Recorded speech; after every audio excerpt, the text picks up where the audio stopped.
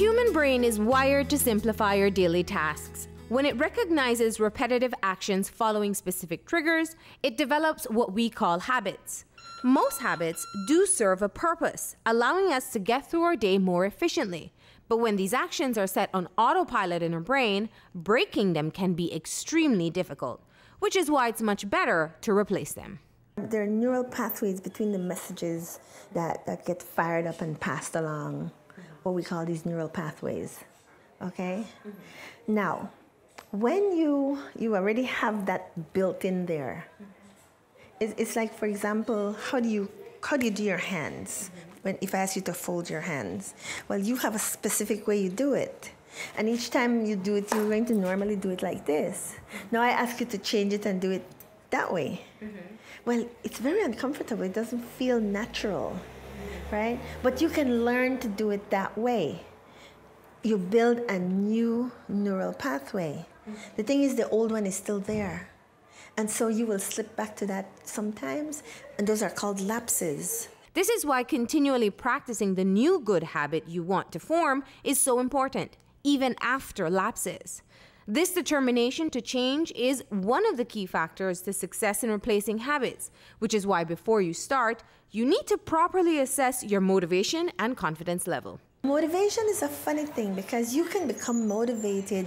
Like, for example, New Year's Eve could be a motivating point. Mm-hmm. People, New Year's is a new year, new everything, they want change. So that's a good motivator. But you've got to have something to sustain it. And you also have to believe that you can keep this and sustain it, because we all talk about sustainability, that you're able to continue it. Mm-hmm. Doing it for somebody else is not motivation. Mm-hmm. You have to be motivated for yourself to be able to sustain this.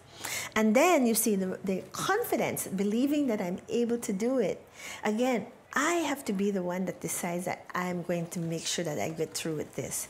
Here's a tip. Use the readiness to change chart.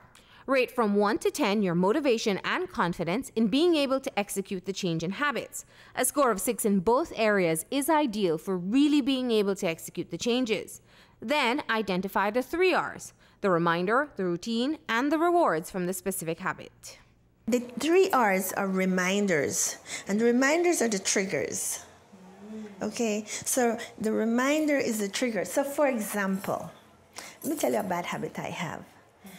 I go home, I love Tuesday nights, I love have and have-nots. Mm-hmm. So I go home, I'll take a nap, set my alarm, and I'll get up for 8 o'clock. I get up 7:45, go to the fridge, I'll take out snacks, mm-hmm. I'll put popcorn in the microwave, and I'll bring everything to the table, mm-hmm. and I'll sit back, and I will watch have and have-nots and munch. And that's the thing. Until I was reading this study, I realized I need to put healthy stuff. If I want to continue to do that, I need to bring healthy stuff. But that's a trigger. I need to change that whole routine. Mm-hmm. Now, I can still have that trigger, right? But I can change how I manage the trigger. I want to watch haves and have-nots, but I need to, if I'm going to eat, I need to have something healthy. Mm-hmm. Right? And I can get healthy stuff that I can put there. I can do fruits. I can do some veggie sticks. Mm-hmm. But it has to be something that I like. Mm-hmm. I don't want to punish myself, because if it becomes something that you're punishing yourself, it's not going to work either. You're going to get tired of that. That's where the rewards part come in? Right. So the reward, when I sit down, I have to enjoy it. Lastly, assess how you feel immediately before engaging in the habit, and know what emotional state triggers your bad habits. It's very important that we start now taking care of our own health. And again, I talk about self-care. Yeah. We are responsible for our own health. We're responsible for our own feelings. We are responsible for ourselves.